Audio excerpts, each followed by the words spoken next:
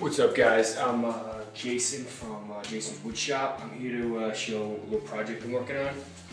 As you can see, here we have it's an 8-foot live edge slab of pine. Paid $140 for it. I got it out in Long Island at a Harned sawmill. So my goal here is to turn it into a bar. I'm probably going to cut it into 2 separate 4-foot pieces because this will be a bit excessive and I don't really have the house to hold it, although I wish I did.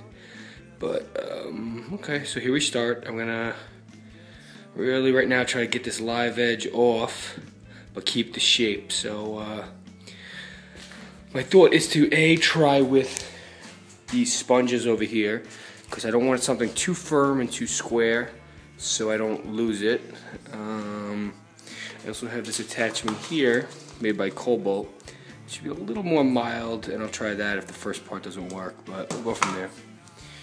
Alright, let's do it. Okay guys, now as you can see, I've cut it into 2 4-foot pieces. One is over there, and then we got this one right here. I've been sanding it down, and I wasn't trying to go bare, but it's got this real nice red color. So I think I'm going to accent these 2 big knots here. My only question now is which side down. I like the downward slope of it, but this side I think has some really nice coloration and it really pop once I put the oil on it. So I think that's how I'm doing this one. Alright, check it later. Alright guys, here I am. I just added the Danish, what's it called, Danish oil. It's finishing oil. It definitely brought out the knots. It made the buck nice and shiny. The only thing is it's showing these circular marks. It must have been from the saw, and I've sanded and sanded and sanded this. I think I need a different type of sander or to put it right through a planer, but either way I'm going to keep it like this for my first one. Worst case, if it comes out bad, I'll just flip it into the other side. Alright, to be continued. Okay guys, I just mixed the 2-part solution, also known as the liquid glass finish. It's basically any epoxy setup. I just got this one right here. It's called glaze coat, but it's all the same stuff. So I'm mixing it up here, Burger King cup. I move for about 2-3 minutes. So it says about 5, but it's not really necessary.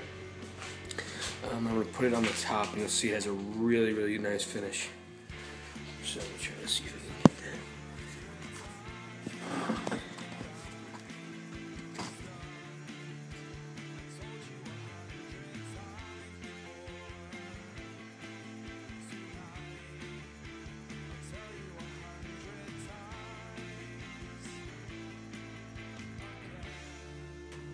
Alright guys, so here we are.